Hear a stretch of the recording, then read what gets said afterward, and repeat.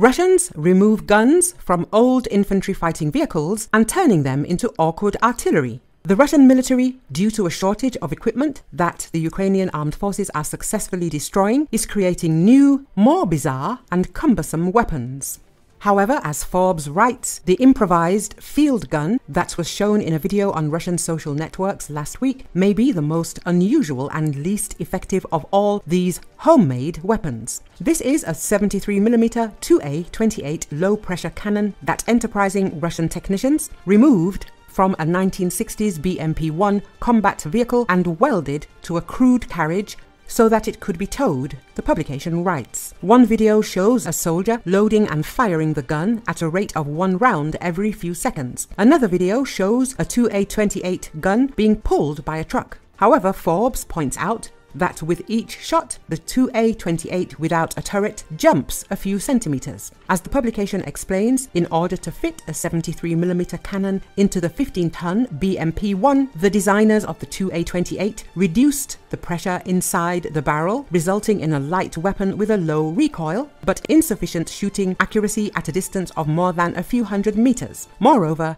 if you shoot from the ground without an armored hull to ensure stability, the accuracy will be much worse. All this means that the homemade 2A28 field gun can work against large stationary targets located no more than a few hundred meters away, Forbes emphasizes. But as the publication notes, it seems that the Russians do not have much choice. If at the beginning of the war they were armed with about 4,000 howitzers and rocket launchers, then by now they have already lost at least 1,400 of these guns and launchers. And although Russia can create new artillery weapons and decommission old Soviet models, it cannot replace weapons quickly enough to make up for growing losses. The relentless demand for firepower on the battlefield means that frontline troops will continue to improvise. The alternative is to do nothing and risk attacking Ukrainian positions without fire support, rather than receiving inaccurate and vulnerable fire support. Forbes emphasizes, Russian occupiers this spring developed a new type of vehicle, a turtle tank. In this way, the invaders decided to fight drone attacks. However, the invention turned out to be very narrowly specialized. As Forbes writes, while the Ukrainian armed forces had no other weapons except drones, the Russians could use these tanks quite effectively. But as soon as the US resumed arms deliveries, Ukrainian artillery returned to the game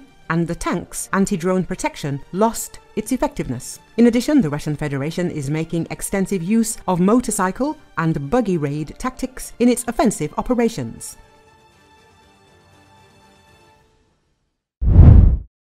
A hurricane has hit Russian capital Moscow and Moscow region, local telegram channels reported on Friday. Thunderstorm, rain and strong wind tore through the capital as residents were warned to be cautious. Residents have been urged to withhold from hiding under trees or structures, while drivers have been warned to maintain distance and certain speed limit while driving. Local authorities told residents that public transportation may stop operating due to heavy rainfall across different parts of Moscow. Hail and storm are expected to become stronger in the upcoming hours. One of Telegram channels reported a flooding in one of the underground parking lots in the Dmitrovsky district, adding that sandbags placed in the area have not helped to prevent the flooding. Yesterday, a meteorological center warned about thunderstorm with rain and winds in the capital. It should be recalled that severe storms on June 20th killed 2 people and injured 9 others as hurricane-force winds and pounding rain swept across Moscow.